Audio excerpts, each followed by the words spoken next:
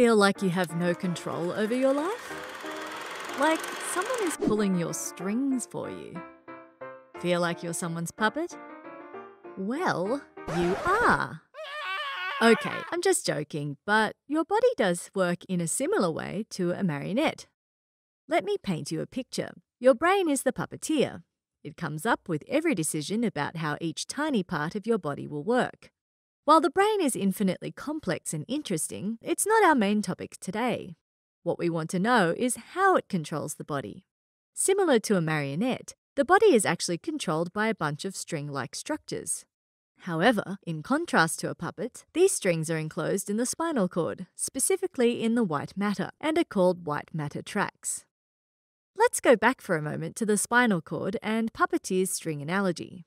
If a crazy theatre hater attacked a puppet with a pair of scissors and cut off one of the strings, the puppeteer could no longer move the arm the rope was attached to. Well, the spinal cord works under a very similar principle, but the control is much more fine-tuned, so even a tiny nick on the spinal cord could leave half of your body limp and senseless.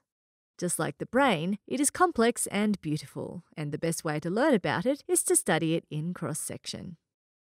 Well, I hope you're in the mood to learn, because we're about to find out all about the intricacies of the spinal cord cross-section and especially the white matter tracts.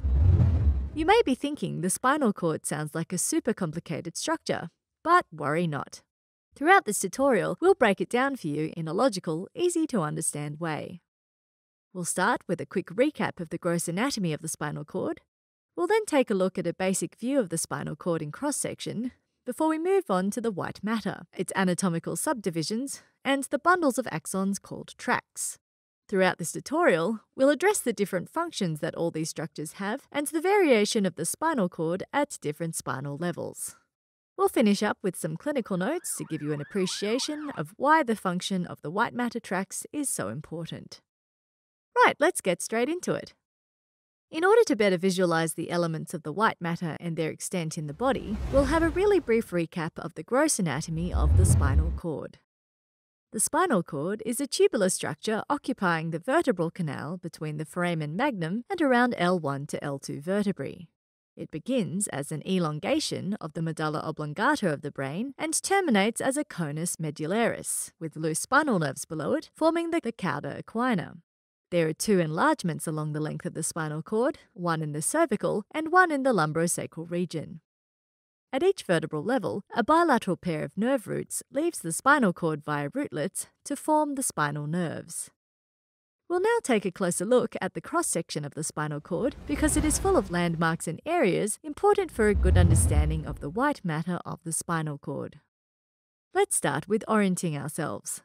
This video is not over yet. Continue watching now the full video at kenhub.com. We have lots more videos like this one available to our premium members on our website, not to mention all the fun quizzes, related articles, and atlas sections. So click on the button in the middle to watch the full-length video and master anatomy.